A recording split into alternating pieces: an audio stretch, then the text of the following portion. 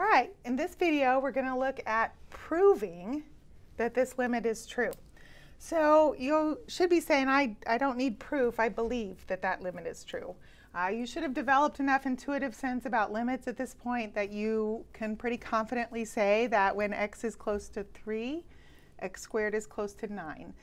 You can think about a graph. I'm going to go ahead and draw a graph, even though you don't necessarily need a graph to think about this limit, because it will help us in the actual proof. All right, so we know y equals x squared. When x is close to 3, right, the y values are close to 9. And in fact, when x is equal to 3, y is equal to 9. But remember that that's not what a limit is really about. It's not about equality. It's about being close but not at 3. OK, but because this is a nice function, a parabola, it doesn't do anything weird around x equals 3, we can use what we know happens at x equals 3 to help inform what we think about this limit. OK, so we feel pretty confident that that is the right limit, but that's not what this asks us. It asks us to prove. So when you see something that asks you to prove a limit, that's asking you to use that definition and really go through the proof of that. So we've done several other easier problems. This is a harder one because the graph is not a straight line. It's not symmetric on either side of x equals 3. So there's going to be a little bit more subtlety to the middle of this proof than some of the other problems. But you should know how to start the problem, right? You want to say that you're starting the proof so that it's clear what part of what you're writing is the proof and what part is scratch work off to the side. All right, and the beginning of these proofs always start the same way. We start by reminding ourselves and the reader of the proof about that definition of what this limit formally means. So we have that epsilon. So we say, let there be some epsilon that's greater than 0, however you want to say that. This is how I often say it. The next line of the proof is generally something about delta. And what we want delta to equal, that's when we need to do some scratch work and figure out what delta is going to equal.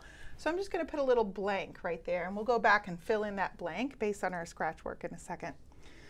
The next line of the proof is generally something about the x minus c being less than delta, the absolute value of that. So this is just straight from that definition. All of these proofs have kind of these parts that are the same, no matter what the middle of the proof looks like. So this is straight from the definition. 0 is less than the absolute value of x minus c, so x minus 3, less than delta.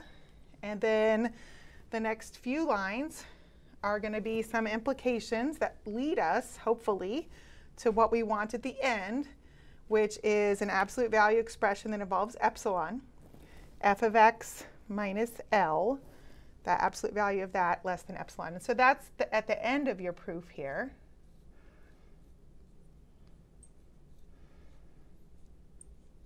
At that point, you've completed the proof. We want to go back and fill in what needs to go in here. At that point, you've completed the proof. We often write a little sentence at the end and say, therefore, we've shown what we claimed to show. All right, so this is kind of a skeleton of the proof. And we often go off to the side and do a little scratch work over here. So I'm just going to draw a line here, and here's going to be our scratch work. And we're going to figure out what we need to fill in this blank and what goes here to help lead us.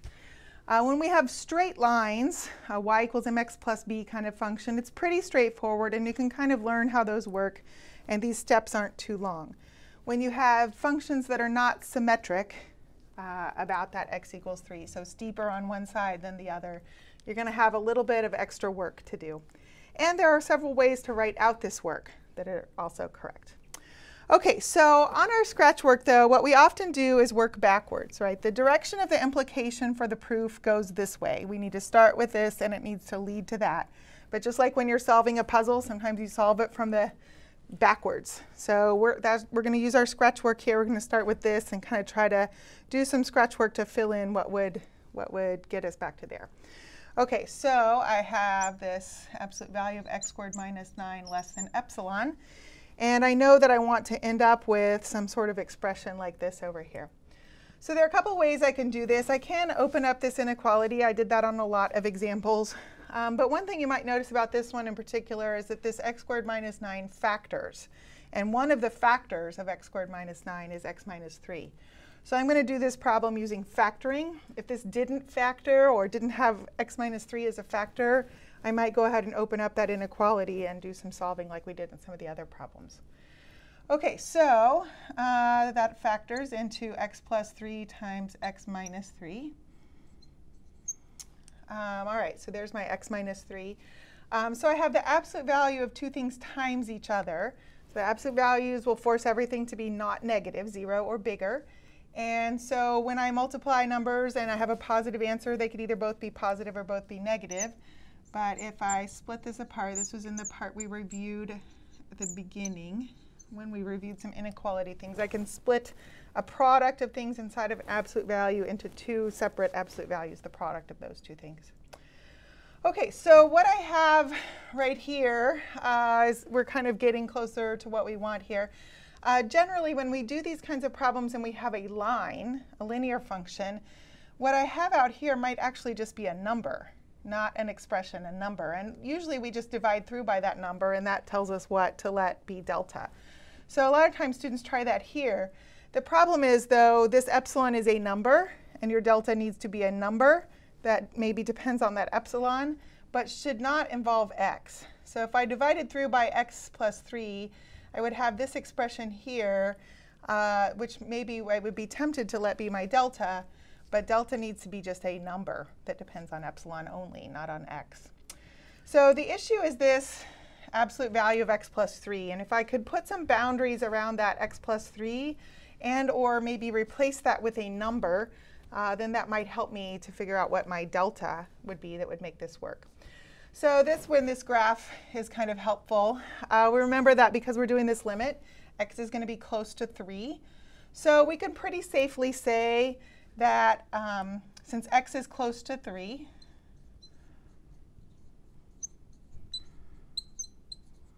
that maybe we could say pretty safely that it would be between 2 and 4, that x would be between 2 and 4. Okay, this is different. This part here is different than we did in any of the other proofs we looked at. But what I'm trying to do is put some numerical bounds on this factor, this x plus 3 factor. All right, so we could say that x is close to 3, so it's between 2 and 4. So then if I think about x plus 3, if I just add 3 everywhere in this inequality, I'm going to get that 5 is less than x plus 3 is less than 7. Right? OK, so the reason I did that is because I'm trying to put some numerical bounds on this factor here. It would be nice if this were a number right here, and then I could just divide through by that. OK, so one of the things that we want to notice is that we want a less than inequality here. And I have this kind of double-ended inequality. So where the less than inequality is at is here. Right, so x plus 3 is less than 7, and x is positive, so the absolute values don't really change anything since x is over here close to 3. X plus 3 will be positive. So I don't really need to worry about the absolute values in this problem. If I were on the negative side, then I would need to be more careful about the absolute values. OK, so since x is close to 3, we know that this factor, we can safely say that this factor is going to be less than 7.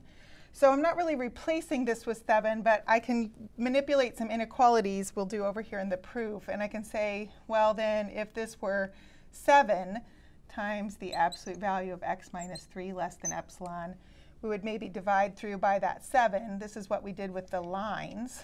We had a slope here that we divided through by. And then there is what we used for our delta. Right? That's what we used for our delta in the problems. All right, so this is going to work, that I can use delta equals epsilon over 7. The way I write this up is going to be a little bit different than some of the other problems we've done. But I really recommend kind of setting up this skeleton, go do the scratch work, and then go fill back in what you need to. So here's my epsilon over 7 that I got from my scratch work. And then I'm going to fill in these steps and complete my proof here. OK, so this inequality and then the implications need to flow. So from this inequality, generally what we do with almost all of the problems is whatever we claimed delta was going to equal, we just replace that in this line, this part. I don't need this. This is part of the definition. I should say that. But notice I don't need that on my inequality at the end, so I don't need to work with it anymore. All right, so here I'm just going to replace the delta with the epsilon over 7. Okay, now how this is a little different from some of the others is that I'm not going to be able to just connect step after step after step like we did on some of the others. I am going to need to say something about this part here over in my proof, but it's really kind of the start of a new sentence. So there's the end of a sentence, and then we're going to talk about this part. All right, so since x is close to 3, we can say x is between 2 and 4. Right?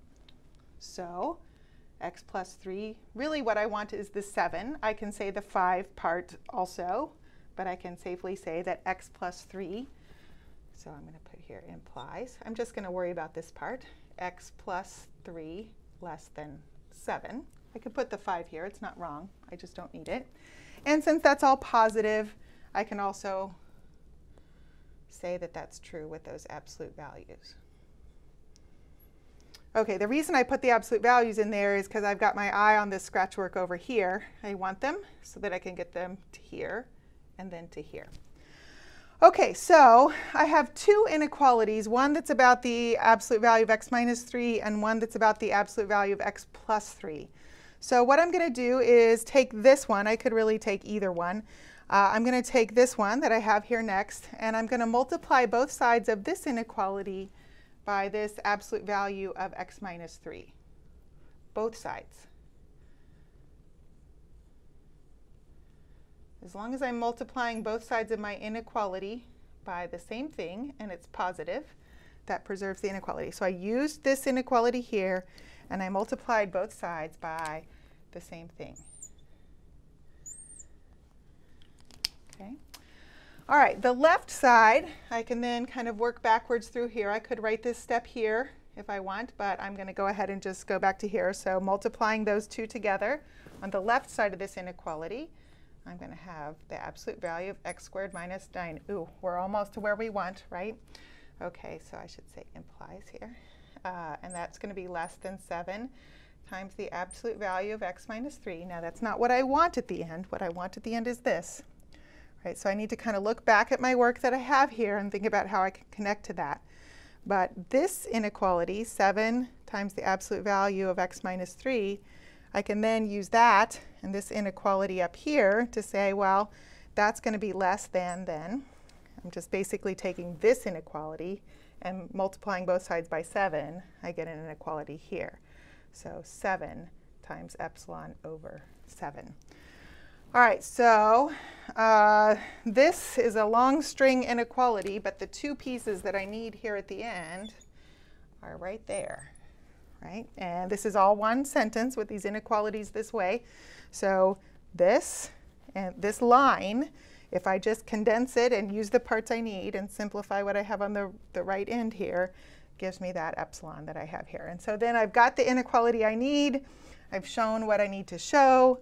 You can write a concluding statement at the end. Therefore, since epsilon was arbitrary, or since epsilon was any positive number, we've shown what we needed to show, and this limit is true.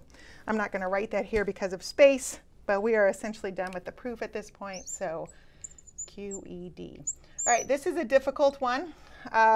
Definitely harder than the linear ones. I would make sure you're good at the lines before you tackle some problems like this.